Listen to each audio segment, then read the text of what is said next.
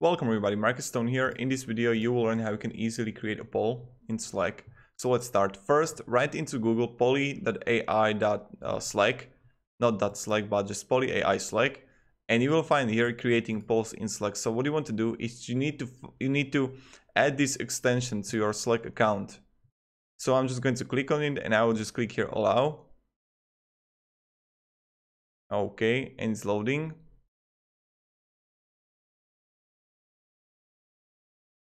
So I agree. Oh, it's okay. Let's go. Okay, play. So we have it right away here. And now what you want to do is let's F5 and let's go with a poly. And now just right here like this. When we should go to lunch. And now let's go 11 a.m. or 12 a.m. Okay, so question, when we should go to lunch.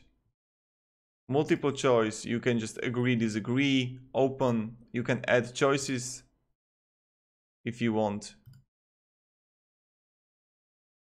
And then choose delivery method, channel or DM, summary, response are not anonymous, response will be shown, poll will be shown, sent immediately, and now just send poll. Okay, so here we go. When we should go to lunch, and when I go to my second account, I can see it here. When we should go, oh, let's go 12 a.m. And see, here we got it. So this is how you can add polls in Slack. It's quite easy. Thank you very much everybody for watching. I hope you're going to have a great day and see ya. Goodbye.